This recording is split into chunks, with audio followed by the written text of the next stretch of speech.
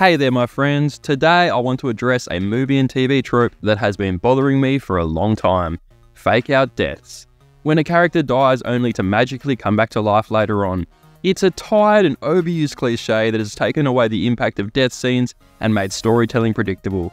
So join me as I dive into why this trope needs to be retired and explore some examples. First and foremost, fake-out deaths rob the audience of the emotional weight and meaning behind a character's demise. A death scene should be a huge moment that leaves a lasting impact, but when a character is brought back to life, it diminishes the significance of their sacrifice or farewell. A prime example is Superman's sacrifice in Batman vs Superman, where he dies heroically to defeat Doomsday. Yet in Justice League, he is conveniently resurrected, erasing the gravity of his sacrifice. What's even more frustrating is how filmmakers love to milk these fake deaths for all they're worth.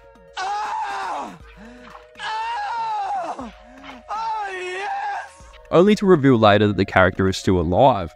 It's become a tired formula, and anyone with half a brain can see it coming. This predictability takes away from the suspense and surprise that makes movies exciting. In fact, it's become a running joke between my girlfriend and I. We can practically predict every fake death scene, which just shows how overused and unoriginal this trope has become.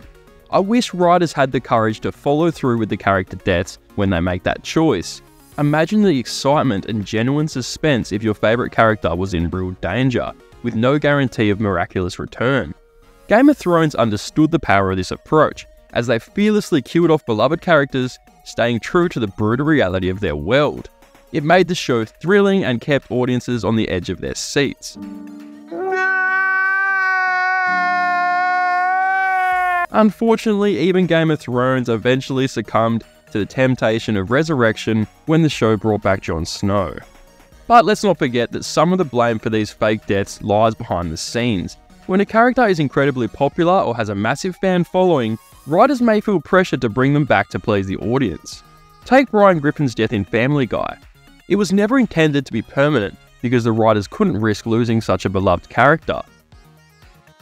What the f***? Contractual obligations can also ruin the suspense.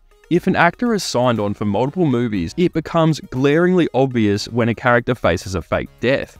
It's hard to be surprised when you know the actor is contractually bound to appear in future installments. The only time a studio is forced to stick to a character's death is when the actor dies in real life.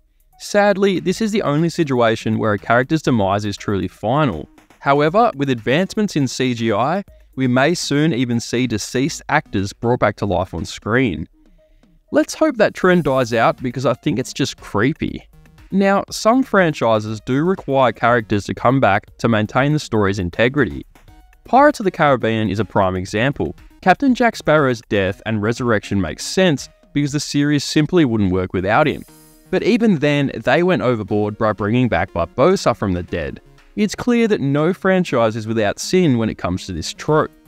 Let's not forget the numerous fake deaths in the Marvel Cinematic Universe. Nick Fury, Agent Coulson, Bucky Barnes, the list goes on. Avengers Infinity War fell victim to it, killing off a multitude of characters, only to bring them back later. Even Thanos, the big bad villain, gets his head chopped off, only to return as a younger version through time travel. And let's not even get started on Loki, who has died and came back so many times that it's become comical.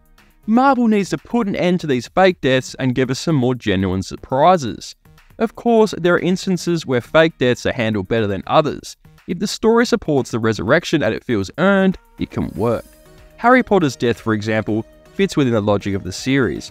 Voldemort unintentionally destroyed the Horcrux inside Harry when he used the Killing Curse, leading to his return.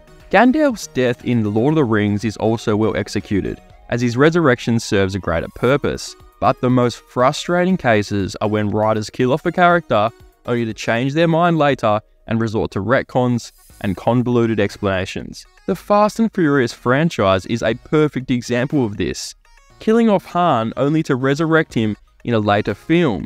It's just plain sloppy writing. In conclusion, fake-out deaths has become one of the most overused tropes in movies and TV.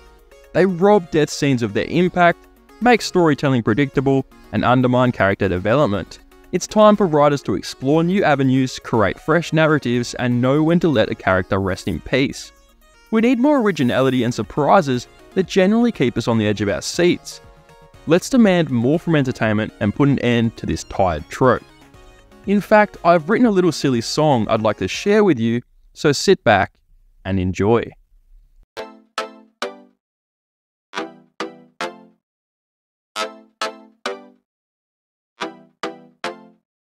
Hollywood, you've gotta stop this crap. Kill off someone just to bring them back. I need you to stop this stupid act. It's time to get this shit back on track. I'm about to snap cause this trope is getting old, yo. It's nothing but a joke and it's making my morale, yo. It's all about the money, what about a good story though? Time to mix it up cause I'm tired of the same show. Think we're dumb enough to fall for the same trick? You're like an anorexic, acting like you're so thick. Try something new, mix it up with a new pick. This shit makes me sick. Hollywood, you've gotta stop this crap. Kill off someone just to bring them back. I need you to stop this stupid act. It's time to get this shit back on track. Thank you for joining me today. I'd love to hear your thoughts in the comments, and don't forget to subscribe. Stay critical, my friends, and that's the end of the show.